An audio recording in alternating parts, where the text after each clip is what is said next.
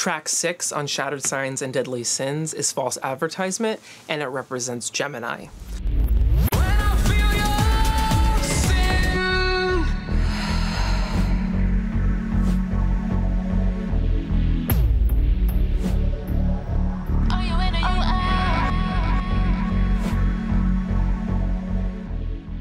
False Advertisement was a very unusual song, and it ended up being my favorite on the track, I think. They're all like my children, so it's really hard to choose, but I do listen to that one a lot when I go back and revisit the album.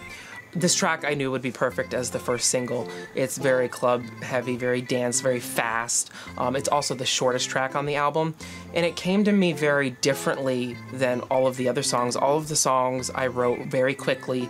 All the lyrics were written in like 10, 15, 20 minutes tops, and then I went back and did the music over it or into the studio, and we recorded it. And this one came to me over about a year in different pieces. So I had an experience in California when I was promoting the EPs, and I took from that. I had an experience at my part-time job at work, and a phrase I took from that. My aunt said something, I took from that. It was very almost like a puzzle that all fit into one piece. And when I had the song, I really just loved the lyrics and loved the theme and loved the sound of it and what I heard, and I knew it would be a perfect choice as a first single.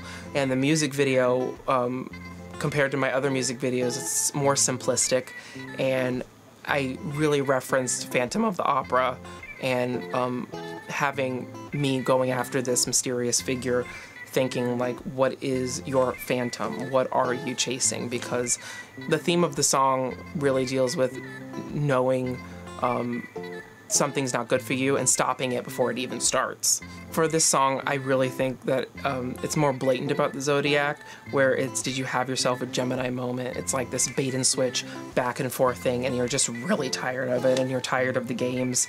And we're sort of, in the music video, we're playing a cat and mouse game. I'm chasing the Phantom, and then the Phantom's chasing me, and then what's going on? Like, what are you searching for? Like, what are you finding? And it's like, you're just tired of the games at the end. I think that everyone has had that moment, that eye roll moment, where you're just like fed up with all the games, so I think it's very relatable. False Advertisement.